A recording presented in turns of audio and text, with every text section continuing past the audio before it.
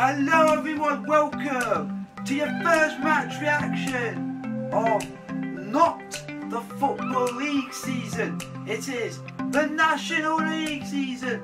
Chesterfield's first venture into non-league football for the first time in 97 years after we got relegated in the most crappiest season I think we've had for years. We've been relegated we've relegated the last 2 seasons. Hopefully we can do a return straight back to the Football League. And to start off our adventure into non-league in the new era under Martin Allen is the trip on Saturday to Ebbsfleet United. Hopefully we can go get the 3 points. Hopefully Martin Allen's got a game plan. We've got good players in our squad this year. I think our squad this year is slightly better, is well better than last season. Last season we were pretty much crap to say. Then this season we've got a keeper in Swan July who had 17 clean sheets. Last season won the title last season with Macclesfield.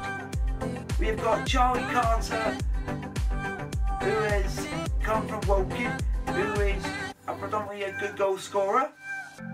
We've also got, I think, a midfielder that Martin Allen knows from Barnet called Curtis Weston.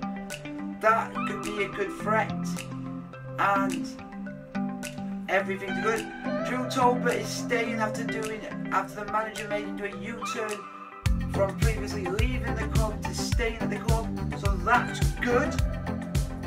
Hopefully, if we win on Saturday against Ebbsfleet United and bring up the new era, our first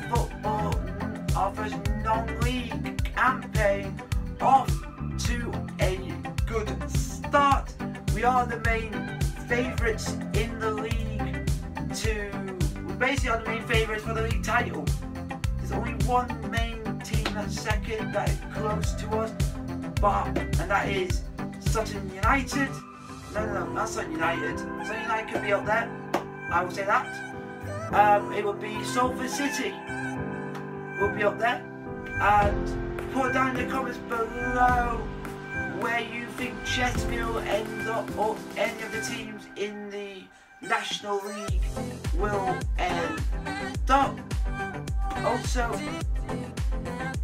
I hope you guys have enjoyed this match preview of Chesterfield's first non-league game for 97 years against Ebbsfleet United away.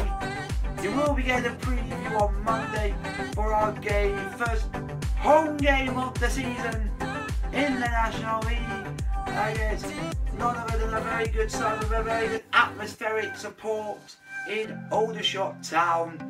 Like, subscribe, hit the bell icon, become a part of the notification squad, and bye!